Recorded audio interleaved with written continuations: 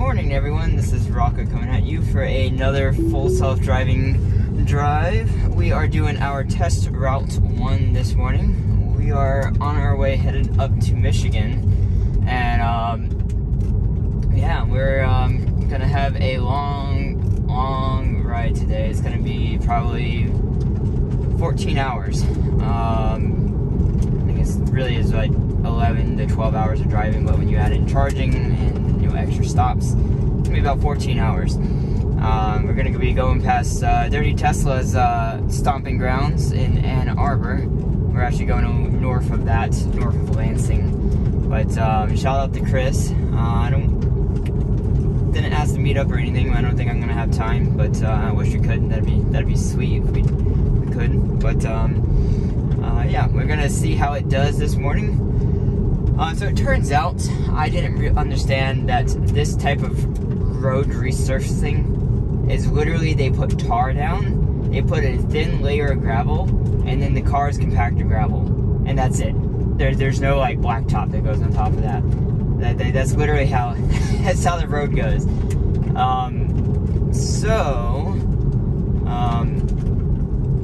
Let's see if it's gonna do the same weird braking behavior here. No. Yeah, I think that was just something to do with the daylight, maybe. Someone left a pizza box on there. Nice. Okay. Improved defog auto. Interesting. They auto detect this now. That's a new feature. So, let's see what I'm gonna say. I like to use manual on my merge left. Right lane closed. Oh, no, wait. It thought it was a cone in the road and then it canceled it. Okay, anyways. We're gonna... Pretty sure we're gonna need to actually manually change lanes because of the highway construction. They probably did construction overnight. Anyways, back to this. So I normally do manual. This is far more efficient for my car because I don't have a heat pump. Unless you're in the summertime, of course. Which we're basically over. It's 58 degrees this morning. You don't need heat, really, per se. Really, but I do need ventilation so my windows don't fog up. So I just keep it as fan of 1, which keeps the resistive heater at the lowest amount of power with sucking in outside air, and it's not a problem. The windows don't fog up as long as I leave it on that. And also the reason they fog up is because my dog is in the back. Onyx is coming with us the whole way up, and so he will fog up the windows pretty bad. Let's see what it's gonna do with this truck right here. It should, yeah, see, it should get over. It's, I think legally you're supposed to do that. If you have room to get over, you have to get over for something like that. But I'm not entirely sure. And since we have to stay in this lane,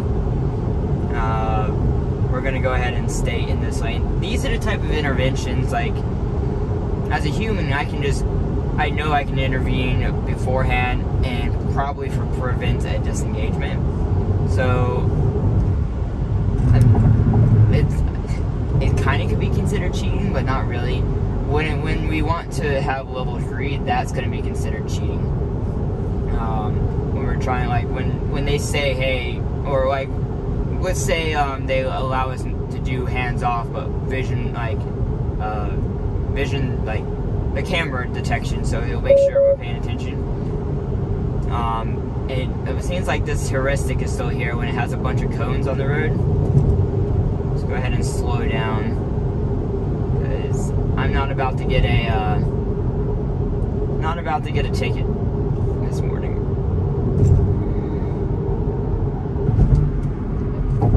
I was trying to brake really hard because of this truck right here. So were they placing those cones out? Anyways, I'm gonna time lapse you for the rest of this highway section, and then we'll bring you back.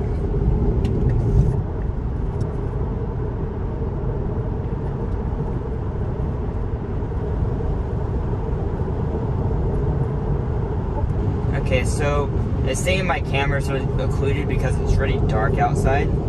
So it's not going to lane change here when it catches up to this truck.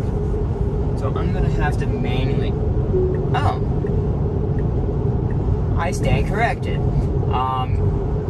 Either the car recovers quicker from the, occluded camera issue, or when the camera that it needs to change lanes isn't occluded, it can now change lanes now.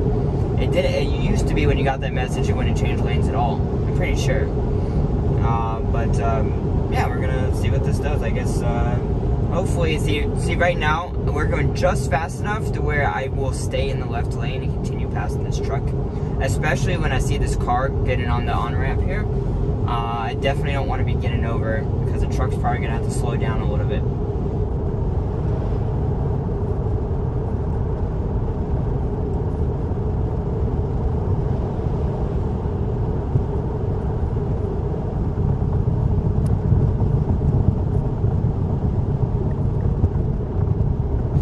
So let's see how this exit goes. So a lot of times it's been trying to get in the left lane.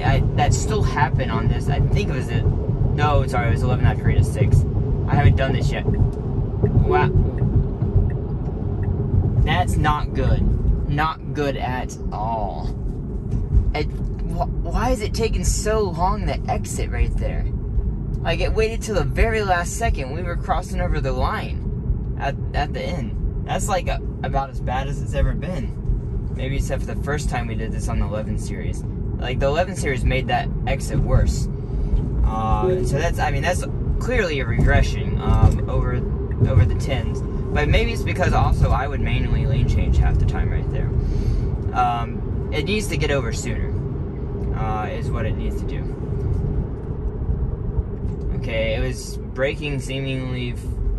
I'm guessing it thought that car ahead was closer than it really was. And so that's why it braked so much. And so just to be transparency, you can't really see my foot right now. Normally I try and keep my foot in view so you can see if I'm pressing the pedal, and I was pressing the pedal to keep it from braking more.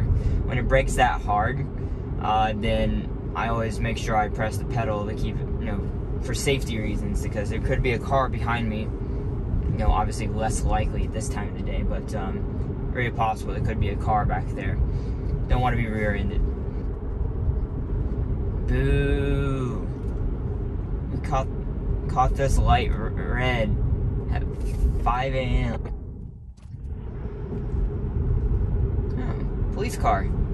We should definitely not speed.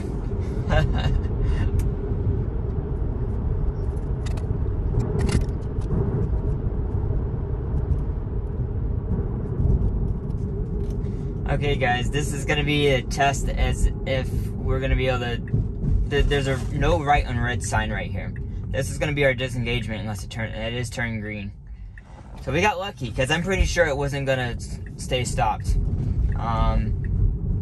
This is one of the few spots where I have that no right on red. There's a lot of spot on Main Street on my downtown Hendersonville test. And I guess we're just going to go as slow as this car. Because I'm impatient and I want to get to where I'm going today. We're going to have a long drive. We're going to pass this car. Besides the point that I like being in the left lane anyway right here. This is the better lane to be in. But for where I'm going, it should be in this lane already at this point. It needs to think that far ahead. Like, we need to be in the left lane. Oh, man. So, because we're making a left turn up here. We're going to be in the left lane up here. So we need to be already in the left lane, that far back. I hope the planner, once it's full neural nets, will plan that far ahead. Maybe what it will probably do is learn that, hey, human pilot changed lanes back here. I have a left turn coming up. Maybe I should start changing lanes that far back. And then it's going to learn over time. I suspect by this time next year it's going to do that. I hope. That's my hope. Okay, so good. It got in the correct lane. It's gonna stay in this lane. I haven't done this route since, so I'm pressing the trigger, the bright and blinking yellow. Okay, I have the press pedal. Hey, heck yes, that's an improvement. Still not perfect because the blinkers are going all over the place. It's really hesitant for the blinking yellow. But that was an improvement over the previous version, no doubt. So I'm glad to see that, everyone. That's what we need to see. So that's one thing they said in 11.4.1 is that routing would be improved. I want to say they said something about intersections being improved, but maybe not. But definitely routing would be improved, about lane selection and everything. And that was improved. It stayed in the left lane right there. And it chose the correct lane going for the intersection. It doesn't need to change lanes like with blinkers. It just needs to stay in the correct lane. The left lane that I was in is the correct lane for that. Anyone local will be in the left lane. Anyone out of state is, every time I have multiple videos showing this, it's always someone out of the area that's either out of state or, well, obviously out of state. And they would always get in the right of the left turn lanes, and then it causes traffic issues because you have to like zipper merge, and people don't do that. And some people just are not good individuals, and they will try and cut in front of you using that lane.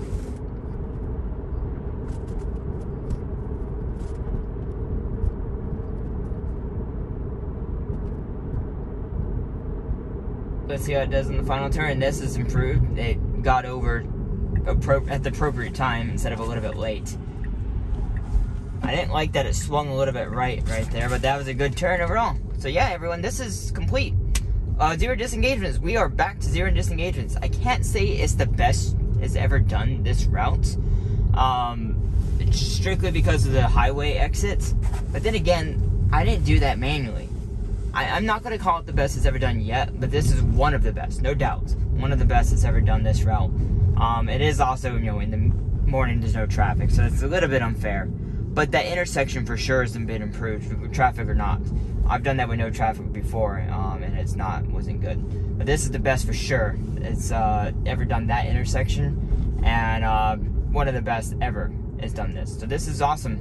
If you guys have questions for me, put them down below, and I will see you in the next video. Actually, bonus turn. I don't know why it stopped there. Limited max speed for road type. Interesting. Okay, anyways, yeah. We will see you in the next video. Thanks for watching, everyone. Bye.